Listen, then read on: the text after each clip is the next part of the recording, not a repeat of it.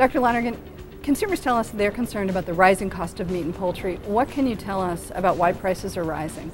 Well, it's true that food prices have been increasing, and I'm sure that consumers have noticed this in the past few years. And the reason actually has to do with weather conditions and drought that have affected the cost of feed prices and actually some of the other production costs for meat and poultry. However, if we look at over the past several decades, we know that the food prices are actually down, say if we use 1980 as a reference. Well, how much are prices down historically? Well, if we use 1980 as a reference, we spent 31% of our grocery budget on meat. Today, that number is about 21%. Now, what about prices for the products themselves? Are they overall declining? Yeah, that's a good question. We know that the cost of a pork chop in that same time period is down about 38%.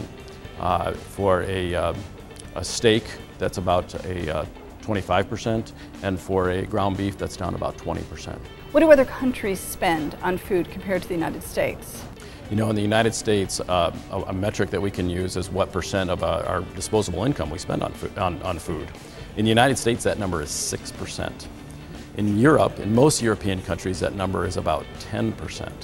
If we look at some other countries, like Brazil, for example, that number is about 25% of their disposable income on food.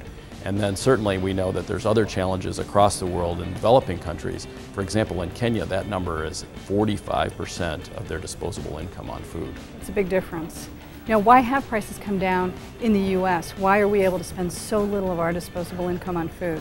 Well, you know, our system is very efficient, and over the years we've actually improved the efficiency of livestock production to produce meat, very efficient conversion of feedstuffs to meat products.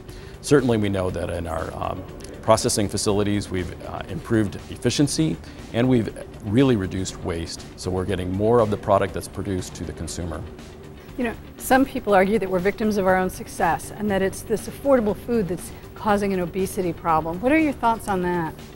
Well, that's a very good question, and sometimes we hear that argument, but the issue is much more complex than that. We know that, for example, our lifestyles have changed. We have many labor-saving devices, etc.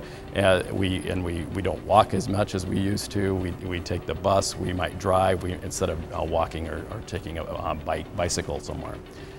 So I think that just blaming cheap food prices on the obesity problem is oversimplifying a really complex and difficult matter. So are you saying that low prices are positive? Our food production system is really a modern miracle when you look at it. When we spend less money on food, which is a requirement, we have more money to spend on other things that help the economy grow. We can buy houses, we can save for a college tuition, and maybe even do some other recreation things, joining a gym or doing some more hiking or other physical fitness activities.